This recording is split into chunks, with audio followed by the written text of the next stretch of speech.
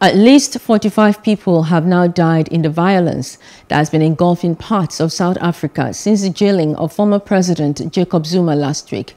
This includes 10 people killed in a stampede during looting on Monday night at a shopping center in Soweto, the country's biggest township. Almost 800 people have been arrested in the unrest that began last Thursday and turned violent over the weekend. Looters continued to ransack shopping malls and protesters clashed with police in several areas of South Africa on Tuesday.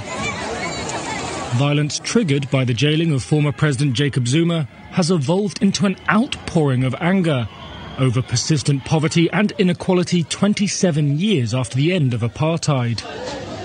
Outnumbered police have appeared helpless to prevent attacks and the looting of businesses in Zuma's home province, KwaZulu-Natal, and Gauteng, where South Africa's biggest city, Johannesburg, is located.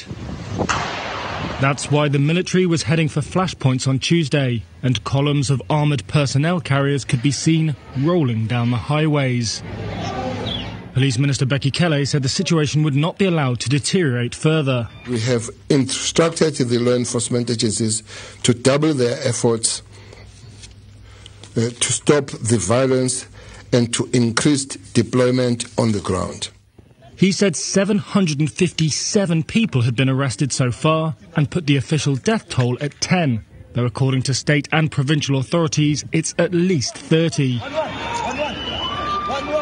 The deteriorating situation points to wider problems and unfilled expectations that followed the end of white minority rule in 1994. A gulf between the haves and the have-nots has been widened amid the global health crisis. Restrictions have been repeatedly imposed on businesses, and in the first 3 months of the year, unemployment hit a new record high of 32.6%. On Monday night, President Cyril Ramaphosa warned that the unrest was only making matters worse. We will soon be facing a huge risk of food insecurity and medication insecurity in a few weeks.